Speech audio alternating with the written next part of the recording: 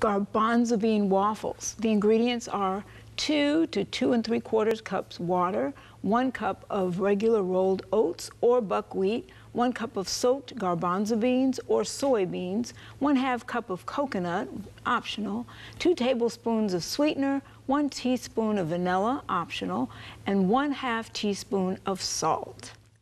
Garbanzo bean waffles. I'm trying to wrap my mind around beans and waffles. But I'm trusting you because so far your recipes have been yummy. Okay. So I'm trusting you. So tell us about the ingredients and then we'll talk some more. Okay.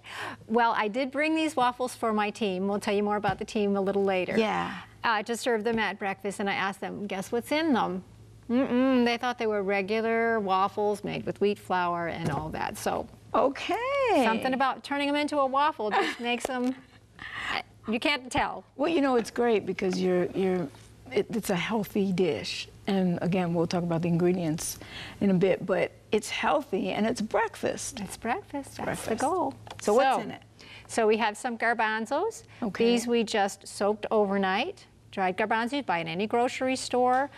If you need to quick soak them, bring them to a simmer, take it off the stove, let them set for 1 hour. It's just the same as soaking them overnight.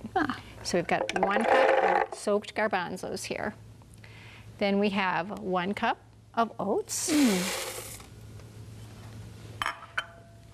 Our unbleached sugar here. A little bit of salt. Coconut is optional in this recipe. We're going to leave it out. Thank you, because I'm allergic to coconut flakes, and I want to taste it. Which means we're going to use less water. The recipe called for 2 to 2 3/4 cups. We're going to lean toward the 2, and we'll check it as we go. Okay. We're going to start with a little less than what we think we need. Okay. And then we will play with it.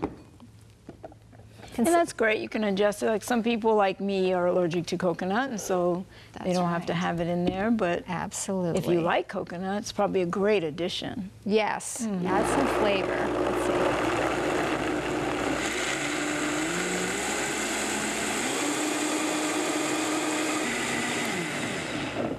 So if it's too thick, you add water, and if it's too thin, do you add more oats, or do you, if you can't do the coconut, what you can could add? you do? You could add a little more oats. I think the best thing to do would be to start with less water, Mm. and then just watch your blender. Right. When you make the waffles, if they come out a little heavy and dense, for your second one, add a little bit water, maybe a tablespoon or 2. Whiz it up again. And then do it. So after your first one, you kind of will get a feel for if that's right for that batter. Right. So we're just going to give it a quick spray. This recipe does not work well in a Belgian waffle maker. This needs to be your traditional size waffle. Okay. And you always start in the center. Start in the center. You don't want to go all the way to the end. Right. Because it will explode out of your waffle iron. Wow. Now, the beans in here actually act like a leavening.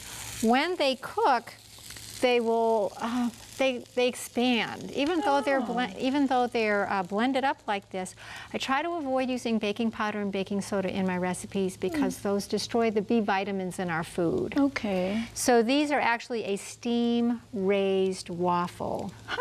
So the steam is actually puffing it up? Yes. Nice. You can see my steam here. It's going like this, right? Yeah. Well, it's the same. And you can actually see, can you see how it's lifted the plates? I can. It has risen inside here. So you pour it, and your plates come down flat in a very short time. Yeah. You're raised. Okay. It takes about 4 minutes.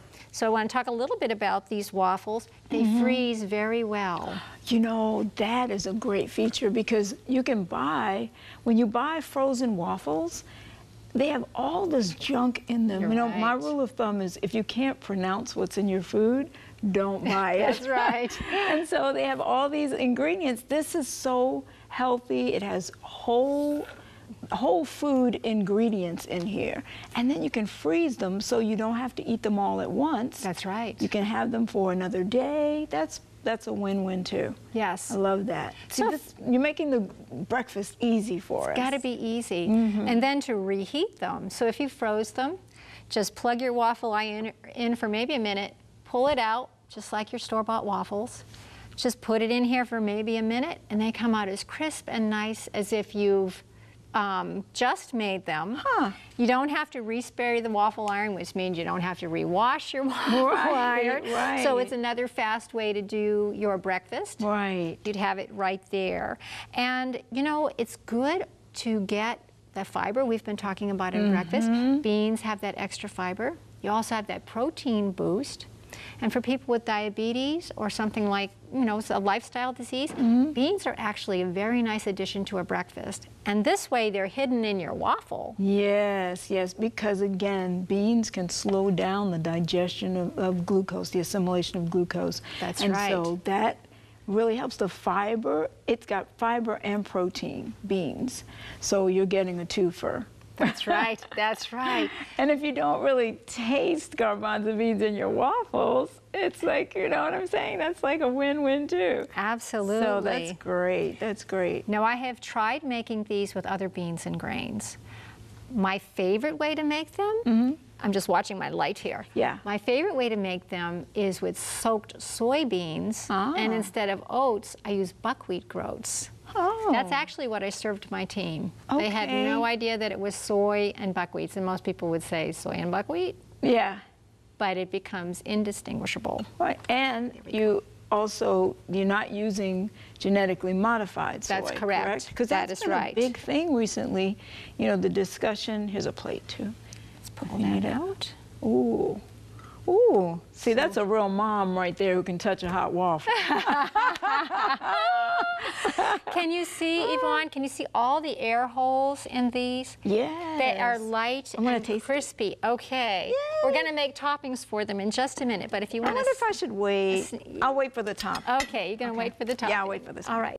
If you are interested in inviting Leslie Keza to your church for a cooking seminar, or to help your community to attain a healthier lifestyle, you can contact her at 4204 Jackson Avenue, Memphis, Tennessee 38128. That's 4204 Jackson Avenue, Memphis, Tennessee 38128. You can call her at 731-798-1106. That's 731-798-1106. Or you can email her at leslie.caza@gmail.com. Book. I do. Tell us about the cookbook. The cookbook has about 160 recipes in it. 130 of them are gluten-free for those who need that. Ooh. And we didn't plan it that way. That's just the way it worked out. So they're yummy, and many of them are gluten-free, and there's a big variety from breakfast to desserts. Oh, that's so good. If you're transitioning and you want to know how to cook some really good vegan meals, get her cookbook and just practice. Make it make your kitchen your laboratory. There right? we go.